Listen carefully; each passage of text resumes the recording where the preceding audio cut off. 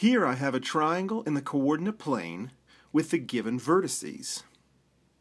First, I want to write a vertex matrix for this triangle. So I have 3 points, so I know that my vertex matrix will have 3 columns, and then it'll have 2 rows, 1 row for the x's, 1 row for the y's.